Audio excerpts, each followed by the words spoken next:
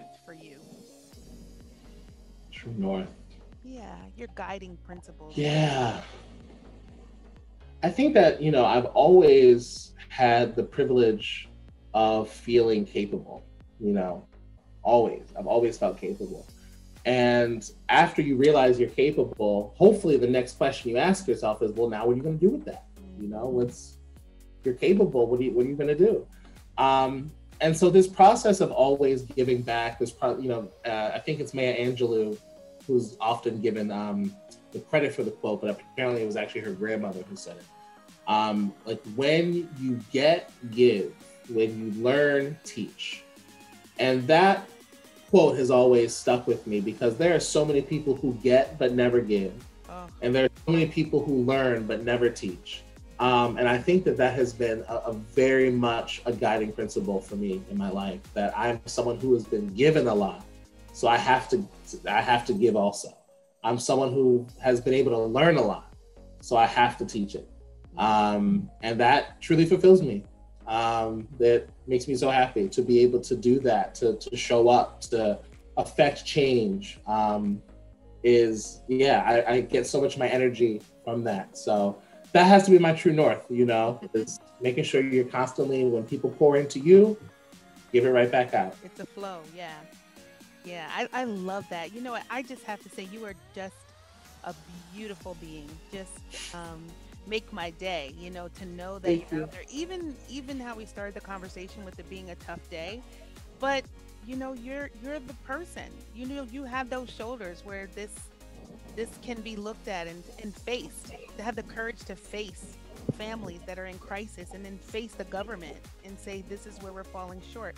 The more we can have leaders like you, your voice amplified in any way that we can help, and that's Thank really you. what it's about. I mean, this recognition was really started just to be able to find the people out there like you, so they can't no one can say, well, we didn't know there was an LGBT person who did. Nope, nope, nope. Yep, here they are. Here they are. I want to be a part of that. I've always wanted to be a part of that. So can you tell me a little bit about um, being recognized? I'm sure you're being recognized across the board, but in particular, is this recognition helped in any way, or what do you think the value is? Because we're going to continue with this. This is our fourth year, and I'd like to continue.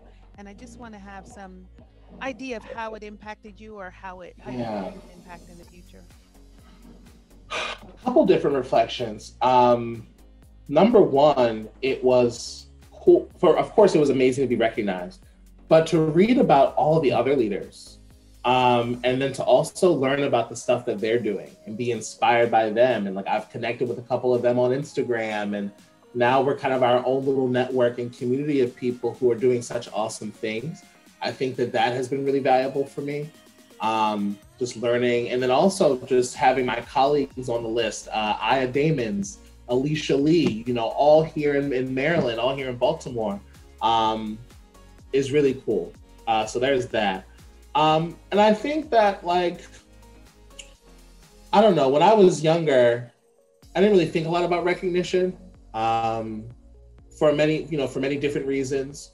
But it's important to give people their roses while they're here, and Absolutely. to be like, you know what, we don't have to just remember you when something tragic has happened to you, that we can say we appreciate you now and we see you now. And so just having that recognition is really powerful, and it's great. And it's almost a way that you can, because often in this work, we can start to think like, am I doing enough? Am I impactful? Am I being seen? And then there are these moments where you're like, yeah. And I think this whole process of, this interview, the beautiful magazine I have right here, on my desk. And I gave the other copy to my mom.